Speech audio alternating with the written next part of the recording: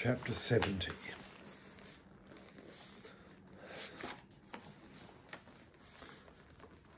At the moment of the interdiction, when their eyes at length meet, what they believe they once found aboard the Seahorse fails, this time, to appear. It is not a faltering on either man's part, or the mistaken impression of one, or any moral lapse.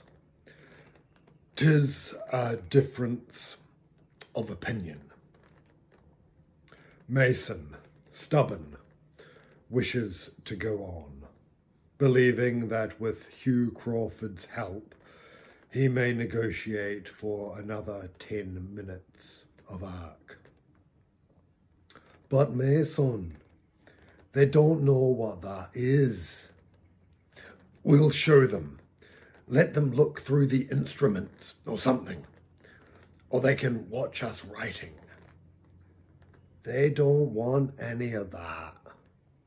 They want to know how to stop this great invisible thing that comes crawling straight on over their lands, devouring all in its path. Well, of course it's a living creature. 'Tis all of us, temporarily collected into an entity whose labours none could do alone. A tree-slaughtering animal with no purpose but to continue creating forever a perfect corridor over their land, its teeth of steel, its jaws axemen, its life's blood disbursement. And what of its intentions beyond killing everything due west of it? Do you know? I don't either. Then, just tidying these thoughts up a bit, you're saying this line has a will to proceed westward? What else are these people supposed to believe? Haven't we been saying with 100 blades all day long? This is how far into your land we may strike. This is what we claim to westward. As you see what we may do to trees and how little we care. Imagine how little we care for Indians and what we are prepared to do to you. That influence you have felt along our line, that current strong as a river's, we command it. We might make through your nations an avenue of ruin, terrible as the path of a whirlwind. But those are threats we do not make, but might as well make, as the Indians wish. We must go no further. No, we must go on. For 11 days, from the 9th through the 19th of October, they linger beside Dunkard Creek, the Indians keeping their distance, looking to their weapons as to their routes of withdrawal, whilst the white folk dispute. Some of the hands are back east of here, cutting the visto to breadth, as autumn closes in, and everyone is eager to be away, for there are other tasks that claim each in the party, including the surveyors, who at some point exchange positions, with Dixon now for pushing on, razzle-dazzling their way among the Indians at least as far as Ohio. Cheers the ticket. Let them have more than their daily ration of spirits. They'll be sports.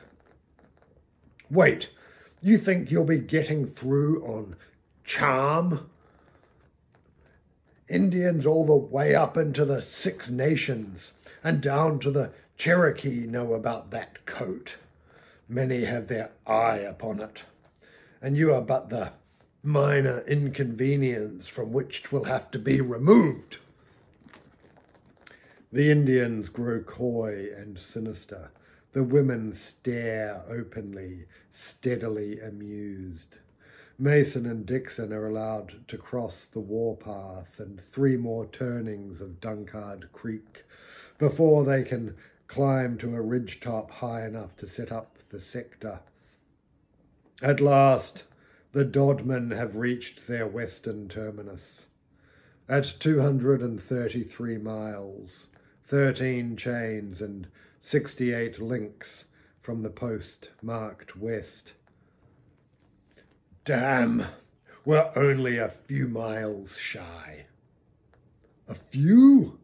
40 miles? 'Tis easy country. We're over the last ridge. We're in Ohio country. Mason has seen it from the top of Laurel Hill. The most delightful, pleasing view of the western plains the eye can behold. The paradise once denied him by the mills, now denied him by, he supposes, British-American policy, ever devious. They decide to travel light and fast, not to take the sector, nor any other instrument.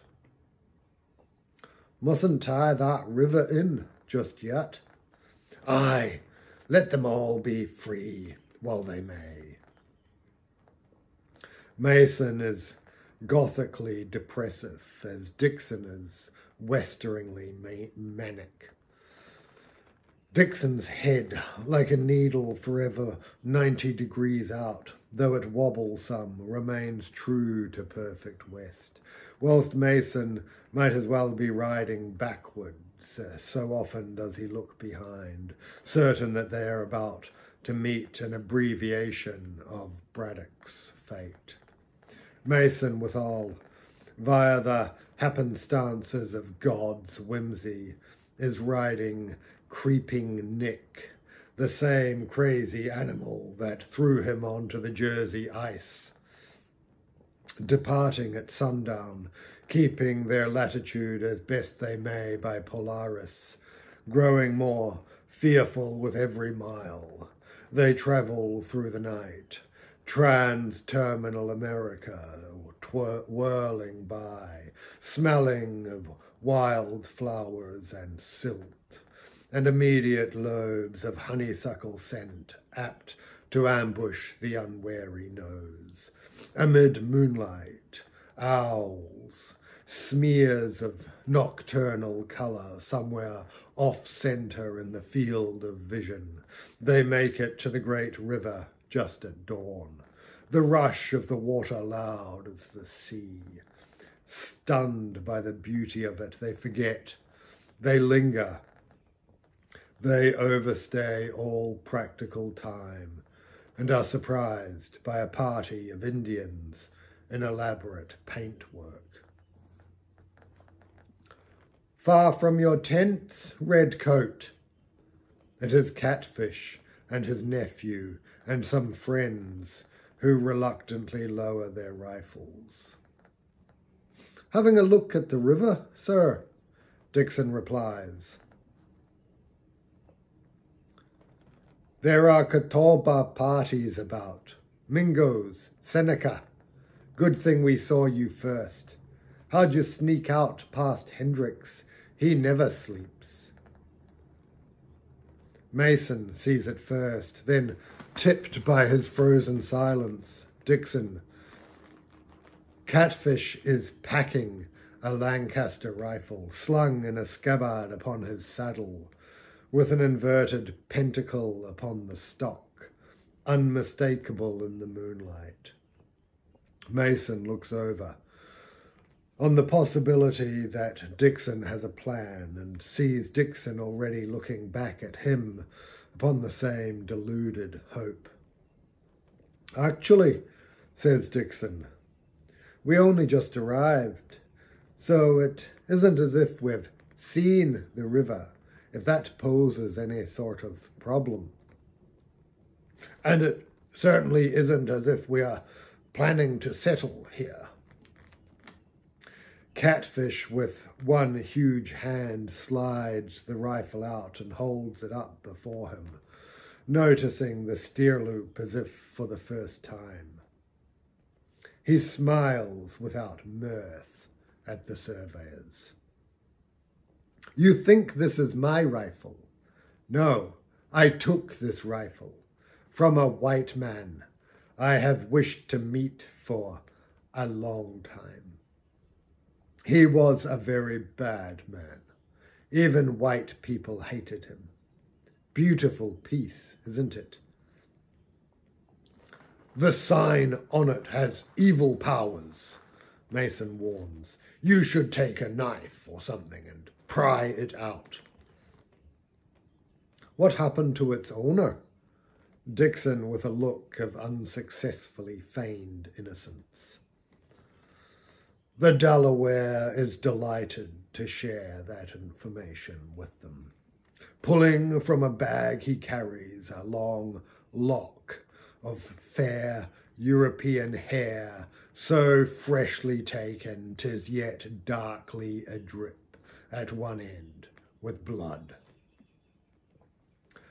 This very day, my lords, had you been earlier, you might have met. Either Mason or Dixon might reply, we've met, yet neither does. It didn't feel complete to me, Mason admits later. I expected he yet lived, screaming about the woods, driven to revenge at any price, a monomaniac with a hole in the top of his head. Looking for that rifle back, adds Dixon.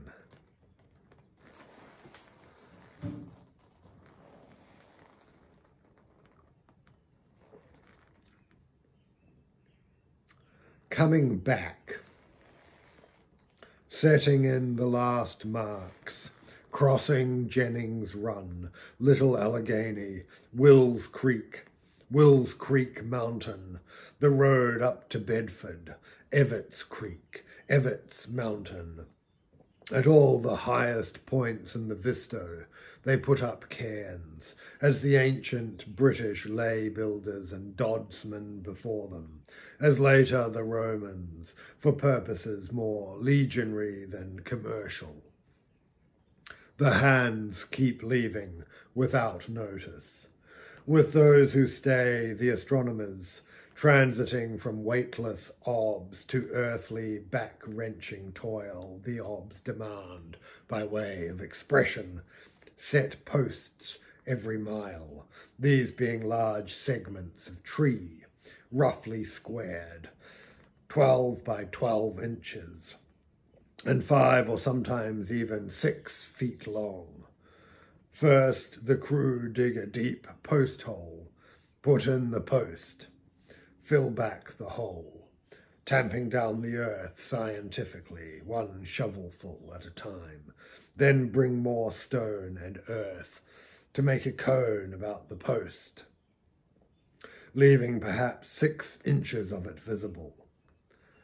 That is the surveyor's estimate of the mark's longevity, though, of course, angles of repose vary, and withal, Mason and Dixon will bicker by now over anything.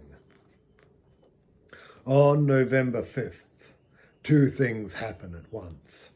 The Visto is completed, and the Indians depart, as if, as long as a tree remained, so might they.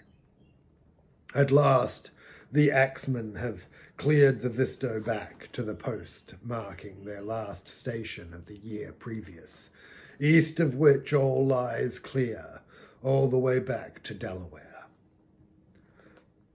There being one continued Visto, Mason writes in the journal, opened in the true parallel from the intersection of the north line from the tangent point with the parallel to the ridge we left off at the 9th of October last. Mr. Hugh Crawford, with the Indians and all hands, except 13 kept to erect marks in the line, etc., left us in order to proceed home.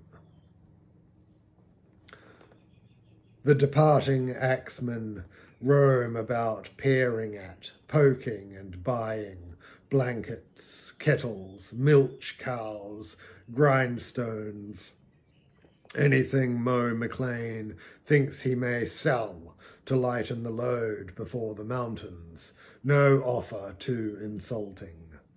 The venue is a protracted spectacle of sorrowful farewells, debts settled or evaded, whisky jugs a-swing upon every index, and a squirrel staffata from the commissary tent without equal this side of the Allegheny Ridge. At length, the last of the farmers' new-bought pots and pans a-clank goes riding off into a dusk rendered in copper plate, grey and black, the hatching too crowded to allow for any reversal or return, leaving gathered by the wagons, smoking pipes, grey with fatigue and winter skylight, Mr. Barnes, Cope, Rob Farlow, the McLeans, Tom Hines, Boggs Jr., John and Ezekiel Kellogg, and the others of that faithful corps who stayed across Monongahela to the Warrior Path and the westernmost ridge, and back again. None of the hands is feeling that well. Dixon has been giving out opiated filters to all who would but gesture toward their noses, as Mo McLean is writing at furious speed, chits upon Philadelphia money boxes as if he'll never see the place again. So what's it matter? Suddenly expenditures are above £100, then £200 per week. Fiscal insanity has visited the commissary tent. Sensing opportunity, farmers with goods to sell appear from horizons all swear have been empty for hours. The snow drives in relentlessly. From the 9th to the 19th of November, another 11-day spin. There is little in the field book, suggesting either a passage so difficult that there was no time for nightly entries, or events so blameworthy on all sides that they were omitted from the account. In fact, such was the level of engagement required to answer the elements as to mark the line, that there was no time for bad behaviour. This is the gradient of days in which the party must work their way up to the Allegheny crest, hastening as they may, the early winter having caught them west of the mountains. Here lie the most difficult miles of the long traverse, this ascent out of Ohio and out of the west, unsettled by the abrupt absence of Mohawks, with whom they have come to feel almost secure, as so seldom in this continent of hazard, the skies, night upon night, too clouded over for observations, both surveyors cast into perplexity, drink and play whist, for sums neither will ever see all in one place at the same time. The crew, meanwhile, deserting day upon day, their replacements taking ever more exorbitant wages, yet, whilst they bide in this realm of the penny foolish and the pound idiotic, till the moment they must pass over the crest of the savage mountain, does there remain to them, contrary to reason, against the day, a measurable chance to turn, to go back out of no more than stubbornness and somehow make all come right. For once over the summit, they will belong again to the east, to Chesapeake, to lords for whom interests less subjunctive must ever enjoy priority. Though they have lost their race with the first snows, yet they pray they may get all the cairns dug and piled before the ground freezes too hard.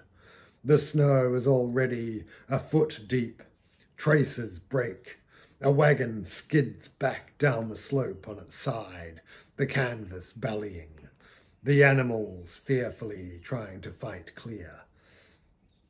Tent poles and spades a-clatter, a lanthorn against the low-lit day, falling and smashing upon the ice, tiny trails of flame borne instantly away. Here are the last cadre, out on the uninterrupted visto, from a certain height, oddly verminous upon the pale riband unfolding, fairly out in the 100-league current of Shah, where every step is purchased with a further surrender of ignorance as to what they have finished, what they have left at their backs undone, what, measuring the degree of latitude next spring, they shall be newly complicit in, though if it takes them much longer to get over the ridge, even if they escape freezing solid, they may yet have journeyed further into terrestrial knowledge than will allow them to re-emerge without bargaining away too much for merely another return, following another excursion, in a cycle belonging to some engine whose higher assembly and indeed purpose they are never, except from infrequent glimpses, quite able to make out. Turned to retreat eastward again, watched from cover at every step, with apprehensions instead of lessening, rather mounting, ridge by ridge, the party feel the warrior path engrossing more of their sentimental horizon, even as it recedes into the west. Immediately upon the deaths of baker and carpenter begin a string of mishaps between men and trees, some nearly lethal, none unconnected. Felling mates try to keep as close as they may, often conversing more in a day than they have in all the time since they teamed up, spending precious minutes in daily rituals of protection. All pay tolls at the gates of sunrise, good but for the one day that must be got through. Mason and Dixon look in again at the Rabbi of Prague, inquiring in particular after Timothy Tox. He is mad, countrymen are soon explaining to them. What he now styles his golem does not exist. Mr. Tox looks on with a tolerant smile. Because he heard it speak the same words as God out of the burning bush, Tim nowadays imagines himself Moses, with a commission from God to bring another people out of captivity.